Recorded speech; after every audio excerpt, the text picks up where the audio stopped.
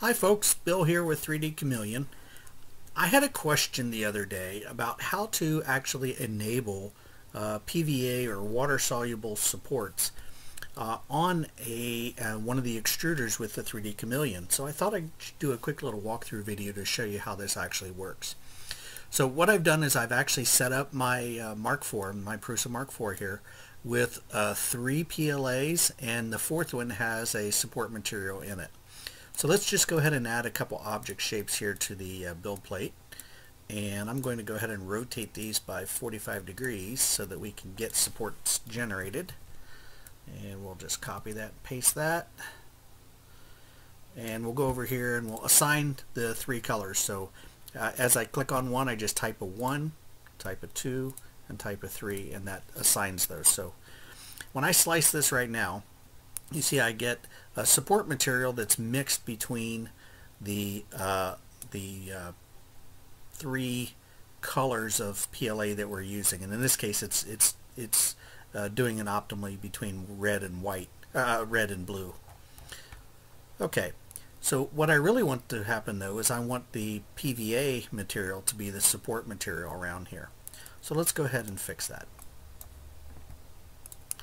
And so what I'm going to do is I'm going to go over here to multiple extruders, and I'm going to tell it the support material is extruder number 4.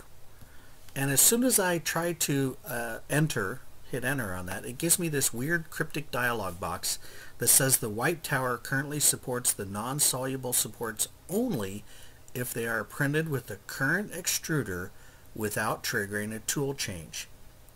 What an odd message to tell you. Both the support material extruder and support material interface extruder need to be set to 0, and this actually gives you the feeling that you cannot use an extruder for support material if you have the wipe tower turned on. This dialog box is complete trash. It has absolutely nothing to do with telling you what the real issue is. Let me show you what the real issue is. By the way, if I say yes, it sets these back to 0. If I say no, it turns off the wipe tower instead of actually fixing the issue that actually exists. Let me show you what the issue is. If we go to support material, if you look at this, we have this one called top contact Z distance, and it's set to 0.2 millimeters. The other one that it's referring to is synchronize with object layer. This one is the real issue. Synchronizing with the object layer basically is saying, hey, the layer heights of your supports have to match the layer heights of your object. Remember, in PrusaSlicer we can have variable layer heights, and what their supports do by default is optimize the amount of material that's being extruded to minimize how much you're wasting. Okay, so it's a really good option, but because of this feature here, and they still don't tell you exactly what this means, it's preventing the other ones from working. So let's fix that. The reason why we have a different layer height is because we have a different spacing between our parts and the support material. If we set that spacing to 0, meaning that we're using soluble supports, you'll see as soon as I do that, that enables this option here, which allows us to synchronize the top of the supports with the bottom of the parts.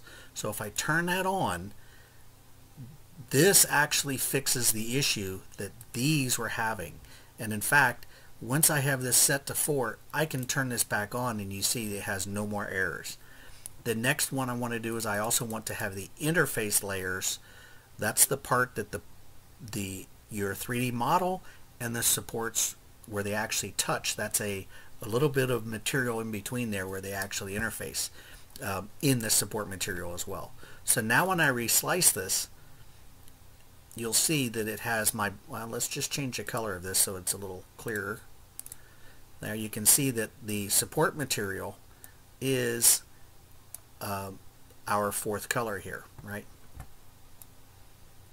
So that actually fixed it and gave us what we want. Now, in some cases, maybe you don't want to be wasting this much PVA. PVA tends to be more expensive than PLA, And with that, you can actually change this up a little bit. You can minimize by setting this back to 0.